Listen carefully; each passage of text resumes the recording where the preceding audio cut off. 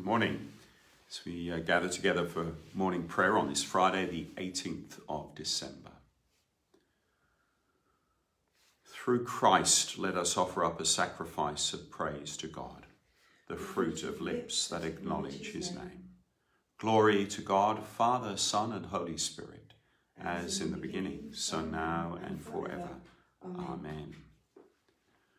We have complete freedom to go into the most holy place by means of the death of Jesus. He opened for us a new way, a living way, through the curtain, through his own body. Since we have a great high priest set over the household of God, let us draw near with a sincere heart and a sure faith, with hearts that have been made clean from a guilty conscience and bodies washed with pure water. The night has passed, and the day lies open before us. Let us pray with one heart and mind.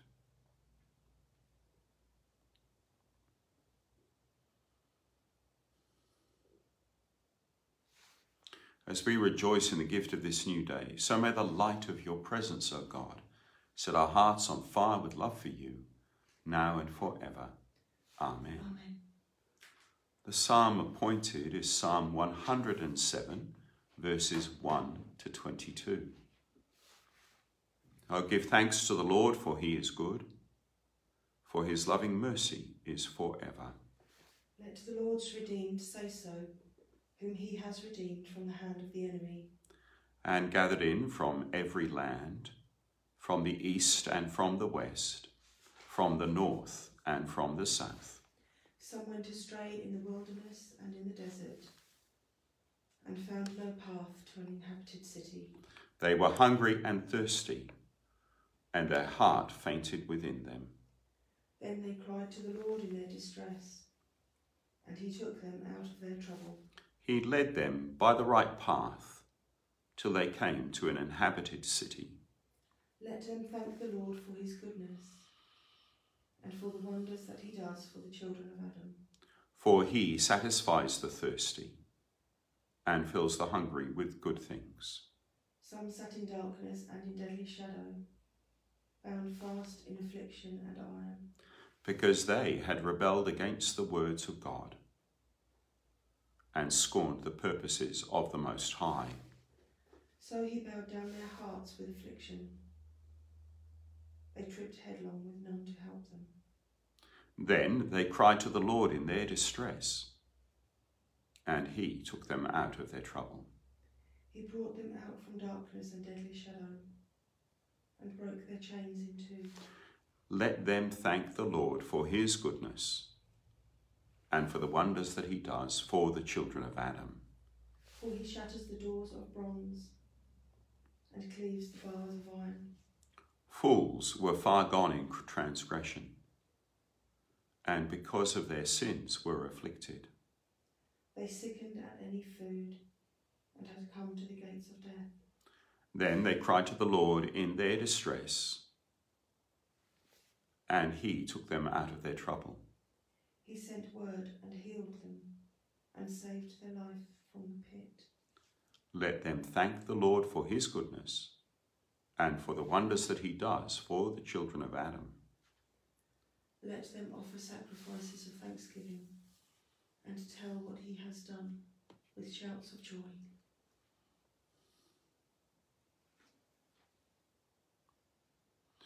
Holy God, through your beloved Son, you reconciled all things to yourself, making peace by the blood of his cross. Fill us and those for whom we pray with your peace and joy, through Jesus Christ our Lord. Amen. Amen. First reading is from the prophet Isaiah, chapter 17, beginning at verse 12 and concluding at chapter 18, verse 7. Ah, the thunder of many peoples, they thunder like the thundering of the sea. Ah, the roar of nations, they roar like the roaring of mighty waters. The nations roar like the roaring of many waters, but he will rebuke them, and they will flee far away, chased like chaff on the mountains before the wind, and whirling dust before the storm. At evening time, lo, terror. Before morning they are no more. This is the fate of those who despoil us, and the lot of those who plunder us. Ah, land of whirring wings, beyond the rivers of Ethiopia, sending ambassadors by the Nile in vessels of papyrus on the waters. Go, you swift messengers, to a nation tall and smooth, to a people feared near and far, a nation mighty and conquering, whose land the rivers divide. All you inhabitants of the world, you who live on the earth, with a signal, when a signal is raised on the mountains, look. When a trumpet is blown, listen. For thus the Lord said to me, I will quietly look from my dwelling, like clear heat in sunshine, like a cloud of dew in the heat of harvest. For before the harvest, when the blossom is over and the flower becomes a ripening grape, he will cut off the shoots with pruning hooks, and the spreading branches he will hew away. They shall all be left to the birds of prey of the mountains and to the animals of the earth. And the birds of prey will summer on them, and all the animals of the earth will winter on them. At that time, gifts will be brought to the Lord of hosts from a people tall and smooth, from a people feared near and far, a nation mighty and conquering, whose land the rivers divide, to Mount Zion, the place of the name of the Lord of hosts.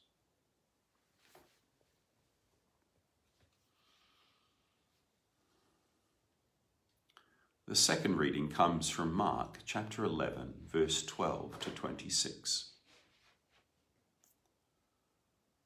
On the following day, when they came from Bethany, Jesus was hungry. Seeing in the distance a fig tree in leaf, he went to see whether perhaps he would find anything on it. When he came to it, he found nothing but leaves, for it was not the season for figs. He said to it, May no one ever eat fruit from you again. And his disciples heard it. Then they came to Jerusalem, and he entered the temple and began to drive out those who were selling and those who were buying in the temple. And he overturned the tables of the money changers and the seats of those who sold doves. And he would not allow anyone to carry anything through the temple.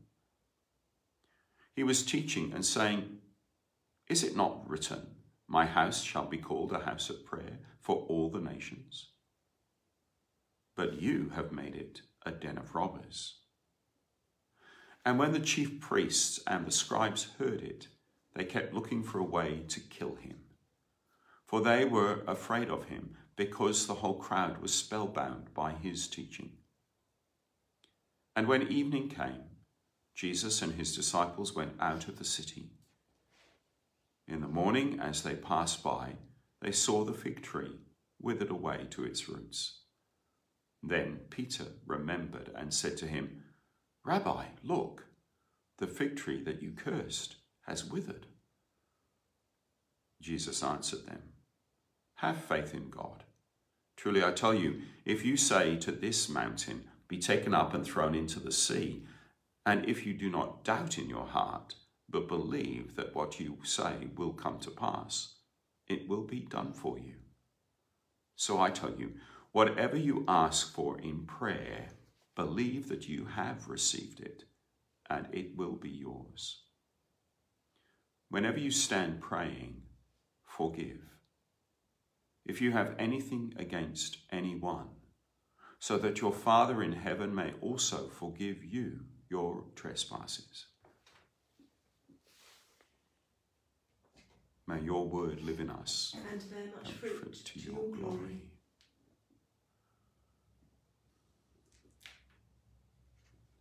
Jesus, Saviour of the world, come to us in your mercy. We look to you to save and help us. By your cross and your life laid down, you set your people free. We look to you to save and help us. When they were ready to perish, you saved your disciples. We look to you to come to our help. In the greatness of your mercy, loose us from our chains. Forgive the sins of all your people. Make yourself known as our Saviour and mighty Deliverer. Save and help us that we may praise you. Come now and dwell with us, Lord Christ Jesus. Hear our prayer and be with us always. And when you come in your glory, make us to be one with you and to share the life of your kingdom.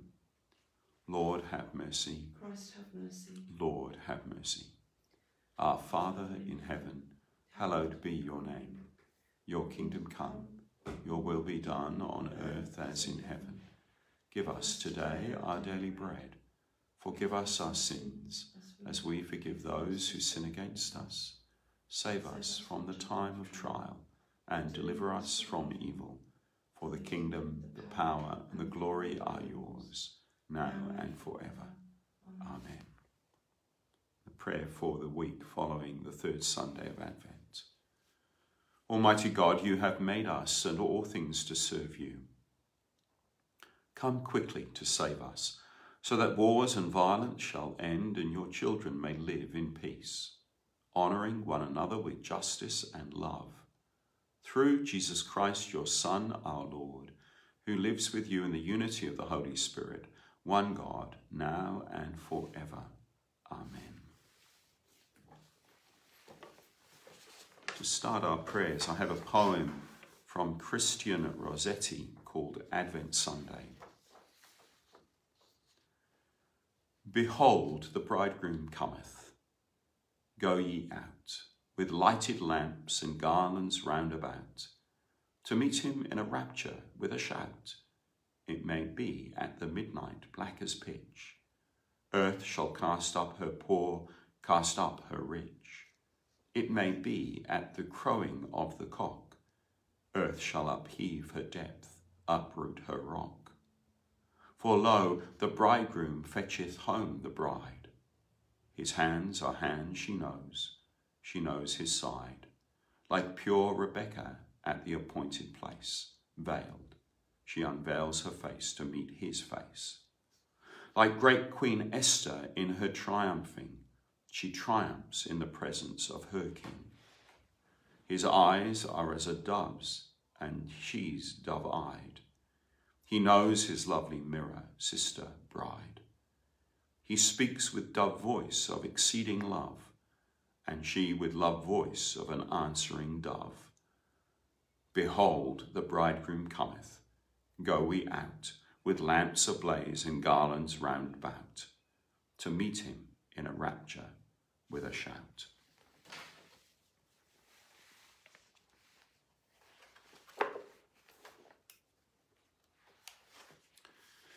This comes out of Candles and Conifers, the resources from All Saints to Advent, and is written by Callie Booker. Darkness and Light, a creed for Advent. We believe in God, robed in splendour, veiled in mystery, ruler alike of darkness and light. We encounter God in Jesus Christ, who was tortured and put to death, and whose radiance could not be quenched, whose touch brings a blaze of colour to a dull, drabbed world, reviving the weary, healing the wounded, dazzling the satisfied. We walk with God, guided by the light of God's loving Spirit, who enters the shadowed place of our hearts and leads us into truth and life. We wait for God and for the fulfillment of God's promises, for the time when the darkness will hold no fear and the light will no longer blind, but creation will be made whole once more and God's peace will reign forever. Amen.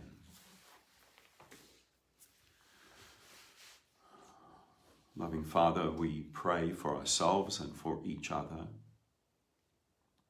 We pray for family and friends. We pray for those on the northern beaches in Sydney who are coming to terms with the necessity to restrict their movements so that the outbreak of COVID-19 may be contained. We pray for those who've had the disappointment of having to change plans for their Christmas, the disappointment of other family members that they will not see their loved ones. Lord, we pray for those who are testing and treating those who may be infected and those who are. Lord, give them wisdom and courage. Give them the stamina that they need to carry out their responsibilities. Lord, we pray for those who have the weight of decision-making, those who advise government, the chief medical officers and chief health officers of the various states and territories of this nation. And we pray for the wisdom of those in government to heed the advice and act upon it.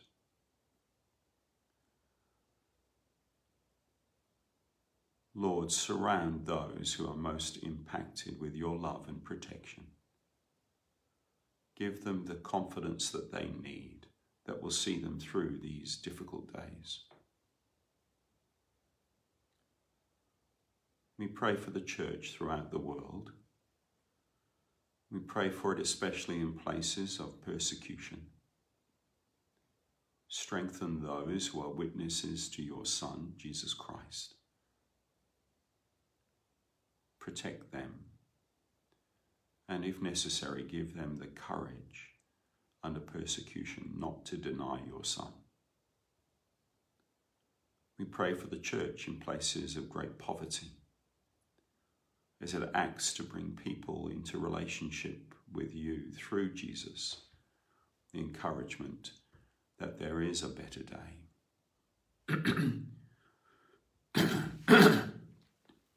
We pray for your church in its form as the Anglican Communion and for the 4 instruments of that communion,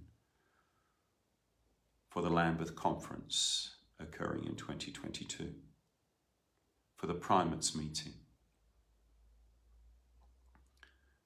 for the Anglican Consultative Council, and for the See of Canterbury and the current Archbishop of Canterbury, Justin.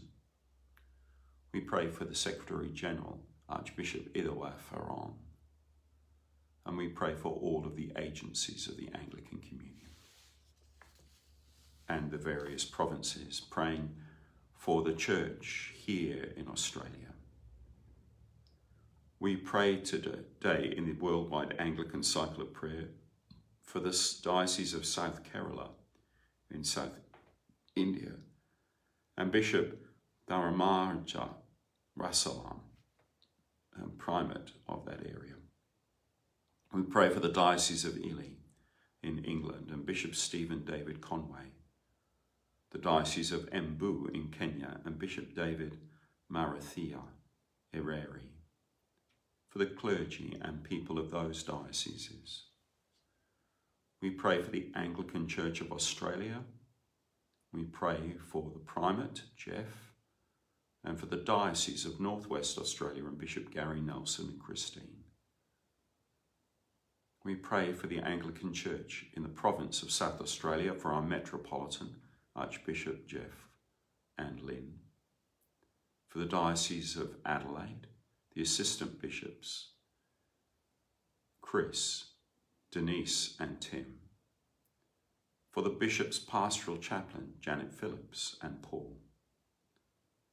We pray for the Diocese of the Murray, Bishop Keith and Alice, for the South Coast, Victor Harbour and Paul Monash. Pray for this Diocese of Wallachra and myself as its Bishop and for Jan, for the parish of Port Lincoln, its parish priests Stephen Weikart and Vanessa, for local priest Brian Bascom. And we pray for the people of Colter, Lake Wangari, Punindi and Port Lincoln. We pray also for missionaries on active service, for Francis Cook in Chile. We give thanks for the partnership between Wallachra and Mandalay, praying for the Bishop of Mandalay, David Nyi Nyang, Mary and Solomon, and for St. Mary's Parish, Tanang Village.